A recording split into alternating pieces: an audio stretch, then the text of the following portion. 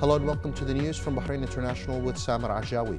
A number of heads and members of Arab parliaments and representatives of organizations concerned with education unanimously agreed that the Bahrain National Charter Monument is a historical landmark that chronicles a democratic experience worthy of appreciation on the Arab and international levels. This came during a visit by the heads and members of councils and parliaments in the Arab countries to the National Charter Monument, as well as the Comprehensive School of Her Highness, Sheikh Moza bint Hamad Al Khalifa, accompanied by the Minister of Education, Dr. Majid bin Ali Al Naimi. The visitors praised the leadership of His Majesty King Hamad bin Isa Al Khalifa, which has elevated the Kingdom of Bahrain to an unprecedented growth and prosperity in all fields, with the support and backing of His Royal Highness the Crown Prince and Prime Minister Prince Salman bin Hamad Al Khalifa.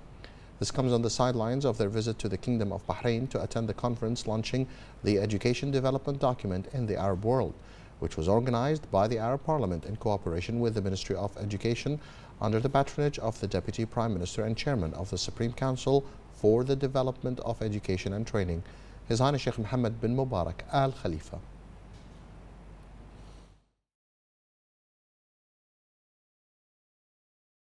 The Minister of Foreign Affairs, Dr. Abdulatif bin Rashid Al Zayani, participated in the reception hosted by the Italian Embassy at the Sofitel Hotel in Zallaq on the occasion of the National Day of the Italian Republic in the presence of a number of senior officials and diplomats accredited in the kingdom. In a speech delivered on the occasion, the Minister of Foreign Affairs expressed his best wishes to the Italian government and people on the occasion of its 76th National Day, coinciding with the Golden Jubilee of the establishment of diplomatic relations between the two countries, stressing his happiness and the keenness of the Kingdom of Bahrain under the leadership of His Majesty King Hamad bin Isa Al Khalifa and the support of His Royal Highness the Crown Prince and Prime Minister Prince Salman bin Hamad Al Khalifa to consolidate the bonds of cooperation, partnership and close, deep friendship between the two countries. He added that the Bahraini-Italian relations gained a qualitative historical leap with the official visit of His Majesty the King to Rome in 2008, which witnessed the signing of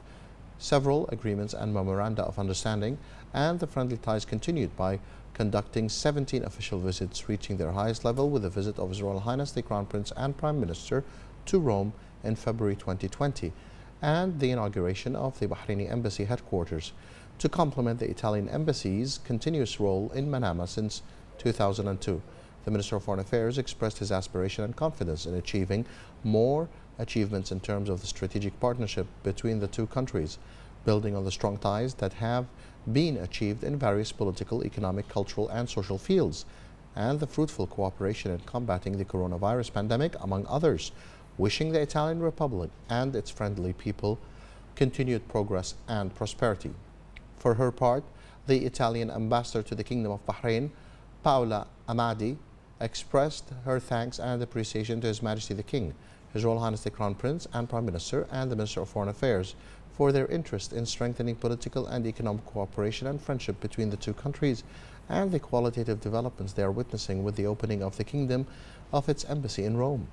direct flights to Milan and Rome, and other positive developments coinciding with the celebration of the Golden Jubilee of the establishment of diplomatic relations, wishing the Kingdom and its people further progress and prosperity.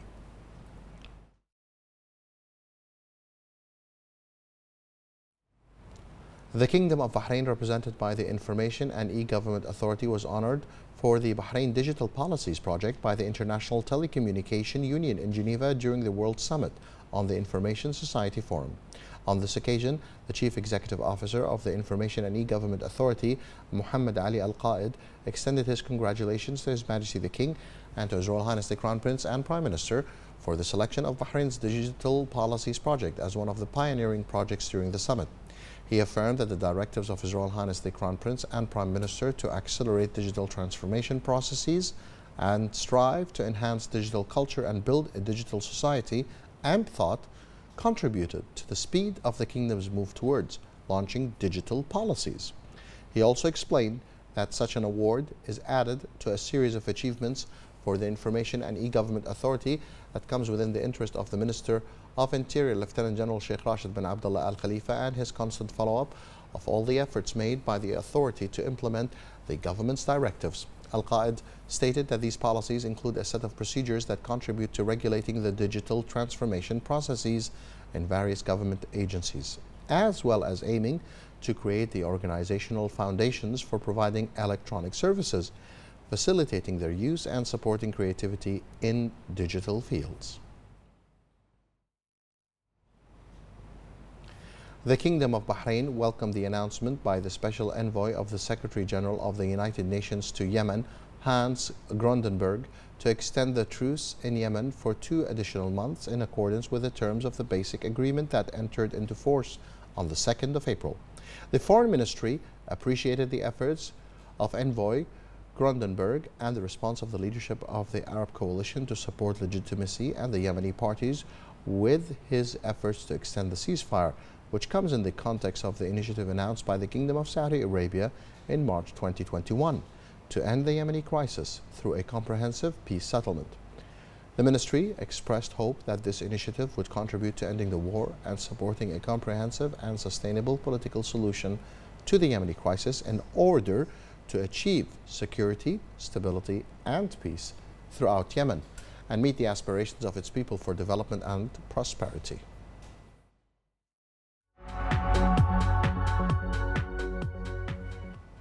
The Kingdom of Saudi Arabia has launched an electronic visa processing app for pilgrims planning to perform Umrah.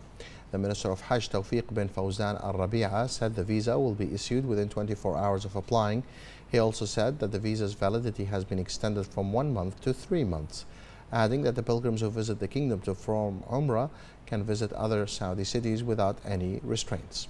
The app also allows pilgrims to find accommodation and arrange transportation. In regards to Saudi Arabia's decision to allow 1 million pilgrims to perform Hajj this year,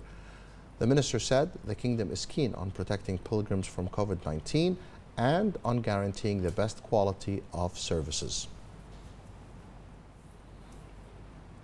The United States welcomed the extension of a 2-month ceasefire in Yemen and reaffirmed its support for efforts that aim to reach a permanent solution to the crisis in Yemen.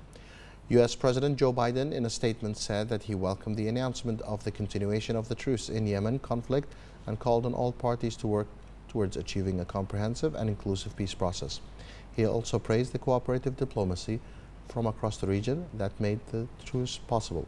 He said Saudi Arabia demonstrated courageous leadership by taking initiatives early on to endorse and implement terms of the UN-led ceasefire. Biden also highlighted Oman's significant role in hosting and facilitating dialogue, as well as Egypt and Jordan's moves of opening their airports to flights from Yemen over the last month. In Yemen, meanwhile, 19 civilians were recently killed, mostly by landmines or improvised explosive devices or unexploded ordnance.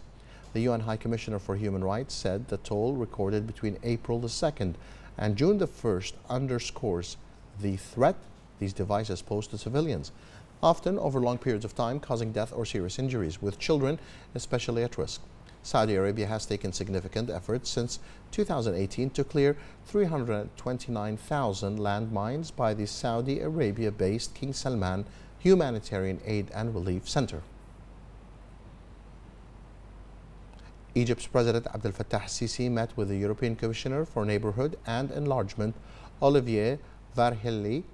The presidency said the meeting reviewed various aspects of the relationship between Egypt and the EU, whether with regard to its political, economic, and development dimensions. It expressed satisfaction over the overall developments in institutional cooperation between the two sides.